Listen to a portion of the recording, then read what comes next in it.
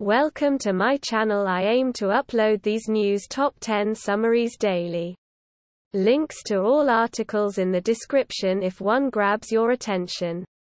From The Guardian under the main headline of Red Bull's Christian Horner calls loss of both cars the worst nightmare. Summary of headline article. The Red Bull team principal, Christian Horner, described the failure of both his cars in the final stages of the Bahrain Grand Prix as his team's worst nightmare. The reigning world champion, Max Verstappen, who had been on for second place, failed to score, as did his Red Bull teammate Sergio Perez.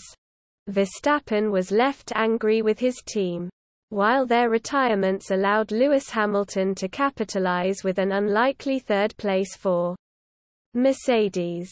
"I can't remember the last time that happened to us, but obviously it's your worst nightmare," he said.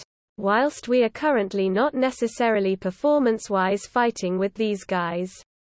This is not damage limitation, but it's a really great result." From BBC under the main headline of two teams, 3 trophies left. Who will win what?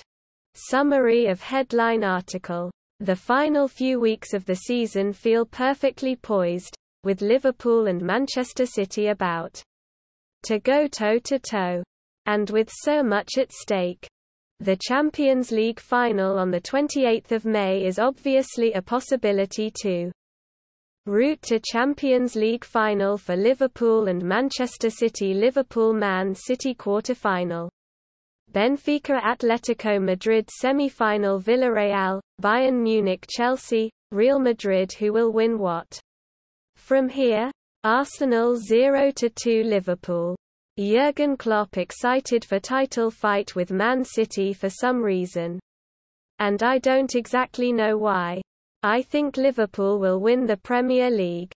Crystal Palace 0-0 Manchester City. Manchester City struggled to score goals. Guardiola if I'm wrong and City end up empty-handed. Or Liverpool just win the Carabao Cup. Then their seasons would be seen by some as a failure. From MailOnline under the main headline of Steven Gerrard tells Arsenal winger Bukayo Saka to toughen up. Summary of headline article. They didn't commit any fouls today?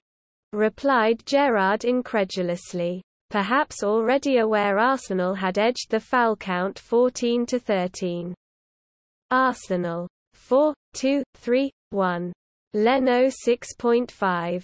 Soares 7. White 6.5. Gabriel 6. Tierney 6.5. Partey 7. Xhaka 6. Saka 8. Pepe 69. Odegaard 7. Holding 86. Smith Rowe 7. Lacazette 6. Nketiah 78. He'll learn and he'll learn quick. In defense of Gerrard and Villa. Saka was only fouled 3 times in the 69 minutes he was on the pitch. It wasn't anything that will stop Saka reporting for international duty this week or sharing a dinner table with his England teammate Mings. Steven Gerrard, right, said injuries come on the back of earning a living in English football. Our deserved victory tightened the Gunners' grip on 4th place. From MailOnline under the main headline of Fritz upsets Nadal to win first ATP Masters 1000 title. At Indian Wells. Summary of headline article. Taylor Fritz has snapped Rafael Nadal's 20-match winning streak as the Californian claimed his first ATP Masters 1000 title at Indian Wells. But it was the 24-year-old, ranked 20th, who emerged victorious to finish 6-3 7-6-5 over the world number 4, with Fritz becoming the first American to win the tournament since Andre Agassi in 2001. American Taylor Fritz left beat Rafael Nadal in straight sets to claim the title at Indian Wells. Fritz beaten out of sorts Nadal 6-3 7-6-5. To claim just his first ATP Masters 1000 title earlier. Poland's Iga Swiatek won the women's title with a commanding victory over Maria Sakkari. Swiatek rose to number 2 in the world after a 6-4-6-1 win over her Greek opponent. We've already started a pretty cool rivalry and I think it's going to last a few more years, so it's pretty exciting, Swiatek said in her on-court interview. From Metro under the main headline of Ancelotti reveals message to Real Madrid players after crushing Barcelona loss. Summary of headline article. Carlo Ancelotti endured a terrible evening on Sunday. Picture. Getty Images. Carlo Ancelotti says Real Madrid's 4-0 thrashing at the hands of Barcelona was all his fault, apologizing to fans for the humiliating El Clasico loss. January signing Pierre-Emerick Aubameyang scored twice, with Ronald Araujo and former Manchester City star Ferran Torres getting the others. The Italian was not making excuses after the match, but tried to attract the blame to himself and away from his players. I have told the players that it was my fault. It's hard because it's a Clasico. Because losing against Barcelona hurts. The break is good now. Because we can get players back, he said. From the Telegraph under the main headline of Yes, mistakes have been made by England and Eddie Jones, but the talent simply is not there. Summary of headline article. Eddie Jones is gaslighting England, and the RFU is just letting him do it. From the Telegraph under the main headline of England player ratings versus West Indies. Joe Root and Ben Stokes again shine as Chris Woakes falters. Summary of headline article. Here Telegraph Sport gives its verdict on how the players performed in Paradise. 4/10 Zach Crawley quick runs setting the tempo on the final day with an unselfish thrash after his first innings duck. Young players are responding to Root, especially the batsman studying his methods.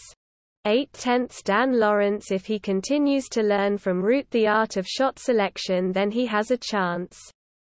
Because he has the talent. Some supreme strokes in his 91 and his quirky off-spin has been more effective than Root's. From Metro under the main headline of Paul Mitchell set to leave Monaco amid Manchester United speculation. Summary of headline article. Paul Mitchell is interested in returning to the Premier League. Photo by Valerie Hache, AFP. Photo by Valerie Hache, AFP via Getty Images. Manchester United have been given a significant boost in their hopes of hiring Paul Mitchell this summer as Monaco have decided to sack the sporting director. According to reports in France, Mitchell made his name at Southampton, where he worked with Mauricio Pochettino as the Saints became one of the most exciting teams in the Premier League.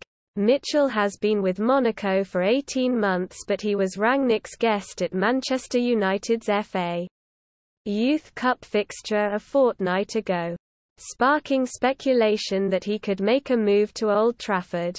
Rangnick and Mitchell at a recent United youth game. Picture. MUTV. Mitchell is a United fan and has family in the Northwest. More. Prospective Chelsea owner Nick Candy issues hands-off warning to Manchester United over Thomas Tuchel. For more stories like this, check our sport page. From MailOnline under the main headline of Sir Clive Woodward. The Six Nations showed that England are outdated. Summary of headline article. The Six Nations showed that England are outdated whilst Ireland Grand Slam champions France have a future to look forward to. For all those individual qualities, England don't have the game plan or even the attacking ambition to beat the best in the world. And because they don't have a game plan, Jones and England don't have a gun 15 in mind.